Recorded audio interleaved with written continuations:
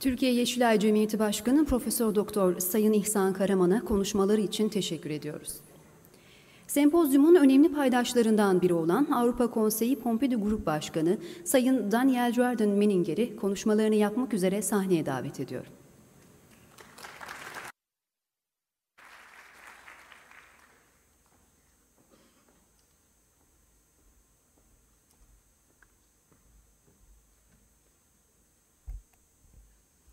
Mr. President of the Turkish Republic, Ministers, Members of the Parliament, Mr. President of the Turkish Green Christian Society, ladies and gentlemen, I would like to express my gratitude to the Turkish Green Christian Society for organizing the Symposium on Drug Policy and Public Health and for inviting me to address you here today.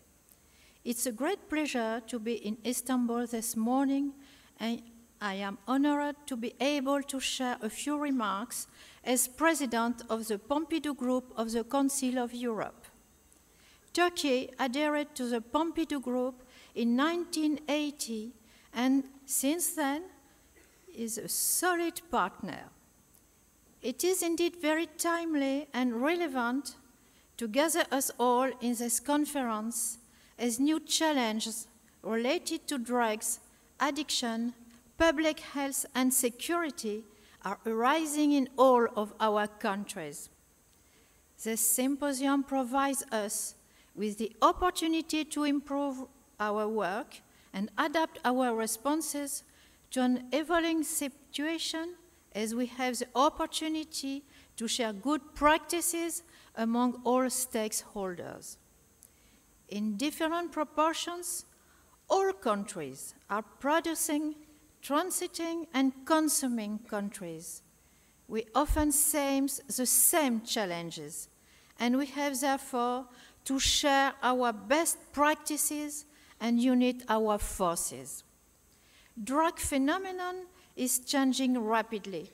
Internet is becoming one of the main tools to sell and buy drugs, in particular new synthetic drugs. But it is also an excellent tool to pass prevention messages. Polydrugs use, the combined use of illicit and licit substances, tobacco, alcohol, addiction without substance, is becoming the most part of consumptions. These challenges require us to respond efficiently and appropriately. International cooperation is therefore more necessary than ever, since these issues cannot be tackled individually by each country, but rather through a common approach in order to make our efforts more efficient. We ought to keep developing coordinated and multidisciplinary responses to these challenges. It is very important that these responses find the appropriate balance between the safety and sanitary concerns. We, in the Pompidou Group, believe drug policy should be balanced and evidence-balanced.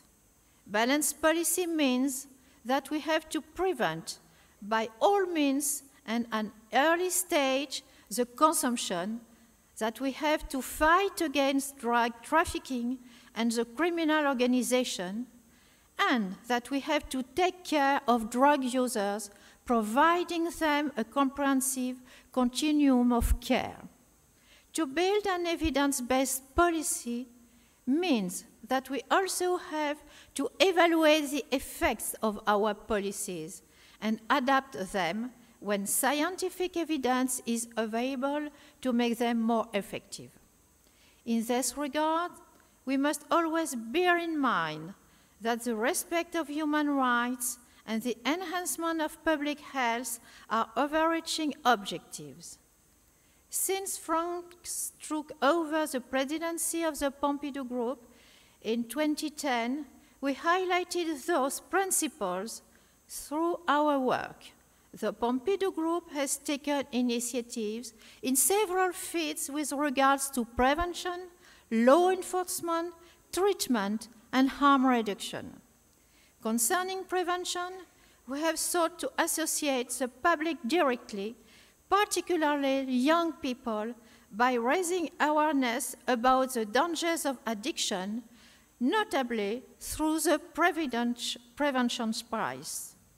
As for law enforcement, the main objective has been to reinforce international cooperation between all anti-trafficking agencies through regular meetings and common projects for training and coordination.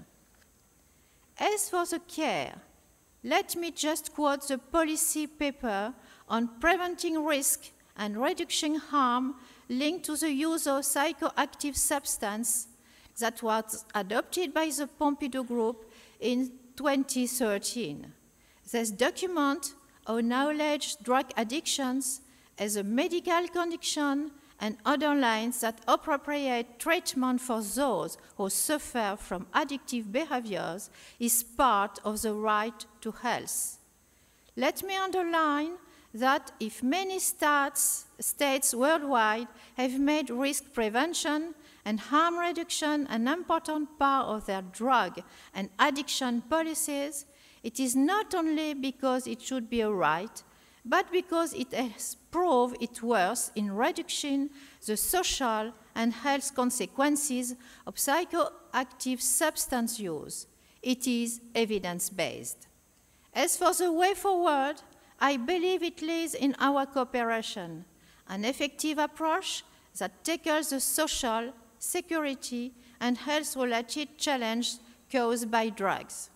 Civil society and the general public should also be involved in the effort deployed by the public policies. The work of the Green Christian Society in Turkey is a notable example of cooperation between government and civil society. I am convinced that only through an inclusive approach we will bring satisfying results to our citizens. We will remain steadfast in our commitments and look forward to cooperate with and involve stakeholders in the national and international arenas.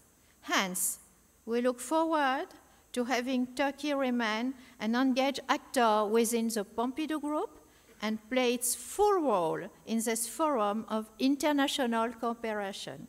I wish you an interesting and fruitful meeting during these 3 days, and I thank you for your attention.